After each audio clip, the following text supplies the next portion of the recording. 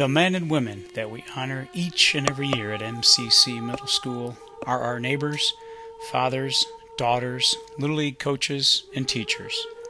Some have endured great hardships, separation from family, and drastic altered lifestyles.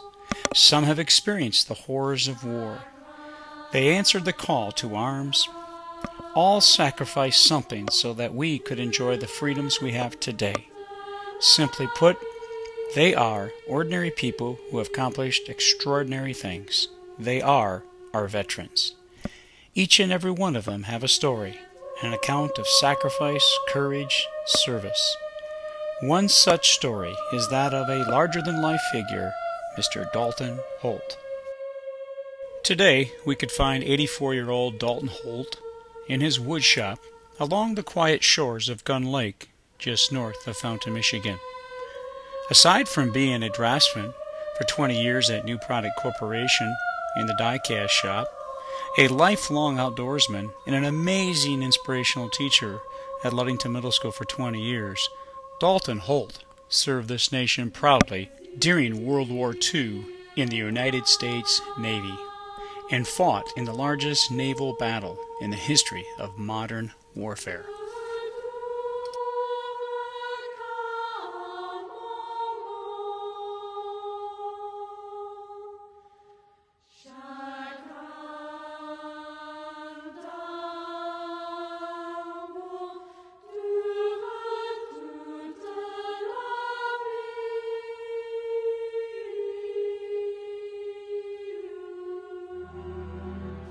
Dalton Holt's humble beginnings began on February 18, 1926, as he was born in Oak Lawn Hospital in Marshall, Michigan. Marshall, Michigan, at that time it was population of around 5,000, 6,000 people.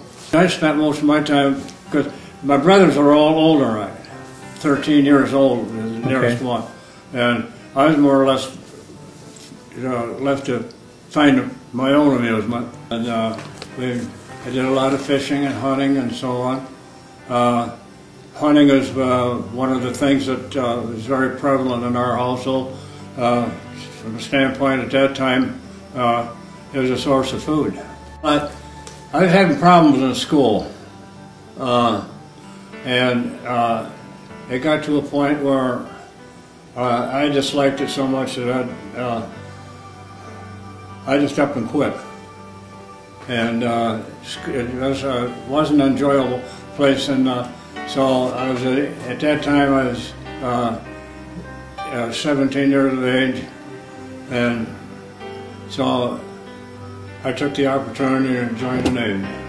The bus picked it up at Marshall, and I thought I was going to go to Detroit and come home.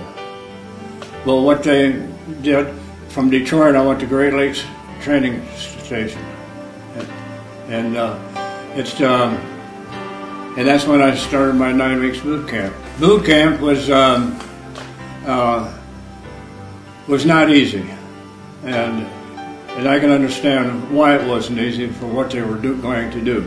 But I'd never experienced this before, and my biggest concern was hoping that I'd get through it without any problem.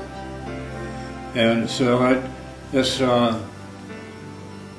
chief petty officer said, "You don't have to worry about it." He said, "This is going to be the worst part of your entire military service. You get through here, you'll be all set, you can handle anything." I went out, they shipped me down to Norfolk on the Storm King, and the Storm King out through to Panama. I mean, it's a whole new world altogether. It's just when we muster in the morning, I said, "Holt," I go to bus so-and-so, the next thing I know, I'm aboard the Fan Show Day. And they didn't mess around with me. I was on the move from Detroit right on through.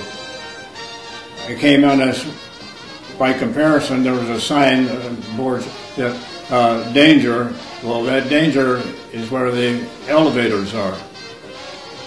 And that's where they take the planes from the elevator, put them on the flight deck.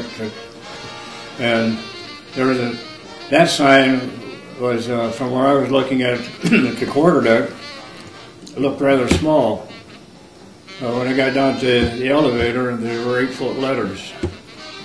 It's just huge. It's just, and that's a Jeep carrier. They were to supply air power to the who's ever going to be on the other engagements with the battlefield and so on. On October 25th, 1944, the U.S. Navy and Imperial Japanese Combined Fleet fought for control of the Philippine Islands in what is considered the largest naval battle in the history of warfare. Dalton Holt, on board the USS Fanshawe Bay, found himself in the midst of this fierce battle.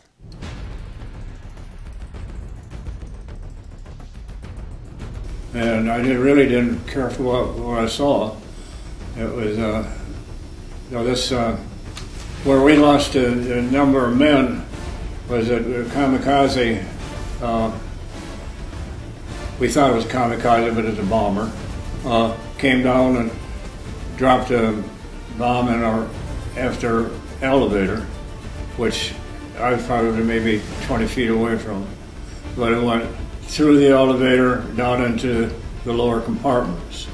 And the people stationed down in that area, that's where all the damage was taken.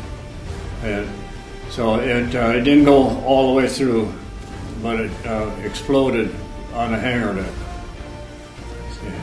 And so it was, I didn't know enough to be scared. And I knew what scared meant. But it was, a week or so after that, I was having nightmares of these planes flying in and dropping things and so on. But it's all part of the program. It's just, they're not picking on you. This is what has to be done. The water has to be taken out of those compartments. And somebody has to take the casualties from that compartment. And they're not picking and choosing. You do this. And it was a real rude awakening as to what life was all about in wartime and Navy. And so it was, I have to admit that the school desk looked pretty good after that.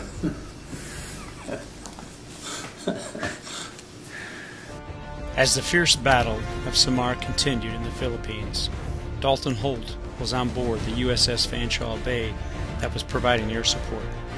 As Dalton witnessed in the horizon, the USS Lowell, formerly the USS Midway, became the first ship to sink as a result of a kamikaze attack. In result, 143 sailors were killed, while 434 were rescued. The Lowell went down, and we saw it go down, and that was not pleasant either. They were trying to put fires out and so on, and there were 3 explosions. One where the bomb hit, torpedo hit, I beg your pardon, and then that went into the fuel compartment, and then the other went into ammunition. And this, I never will forget, looked over there and this fire hose was, we were that close. The fire hose went up in the air and here's a man on the end of that hose. And just, so, it was a rude awakening that they were serious. But these things I did not like in the beginning, and I don't want to do it again. But I learned that you have to respect your fellow man, dead or alive. And you have to do it with the same reverence. I don't want to, in any stretch of imagination, put myself in a boasting situation, but I am saying this, that when I came home, I was a lot better person than I left home. I grew up in a hurry. And it's just that if you don't work together, you're not going to be together. And it's not, there are no heroes. There are people doing a job, and if you are wounded, that to me, I was not. But when I see other people, to me that was a tragedy. I went through that, and I came home, you might say, unscathed. But I had,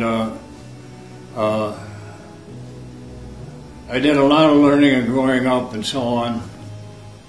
The people aboard ship I'd never met before in my life. They didn't know me from a row of cheese, and I didn't know them. So you have to make a situation. Some, you know, this is not the person you should be associating with.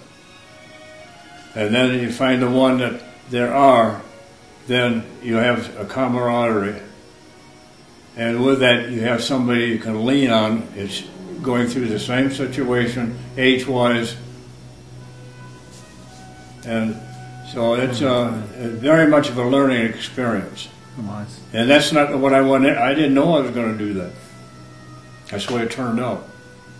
Dalton Holt and the entire crew of the USS Fanshawe Bay received the Presidential Unit Citation in addition to 5 Bronze Battle Stars for their heroic efforts in the Battle off of Samar near the Philippines.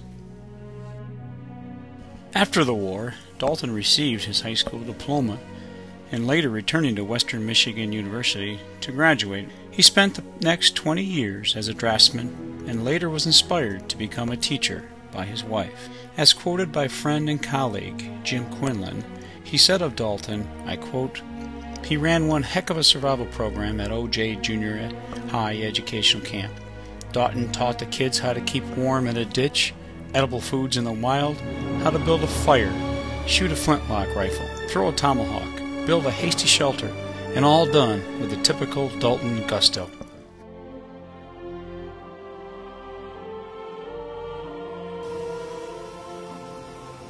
Teach these children the best way you know how, and encourage them to learn.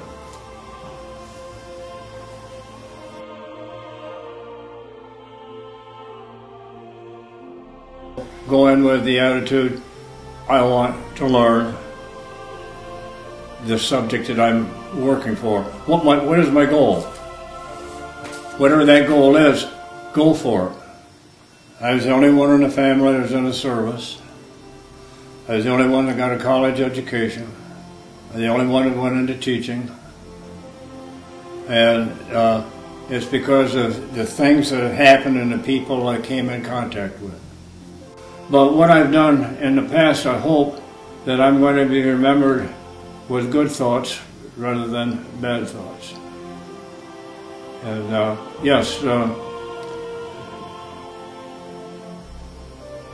the camaraderie of my fellow men. That'd be about it. Loving my fellow man, I guess. Loving my fellow man.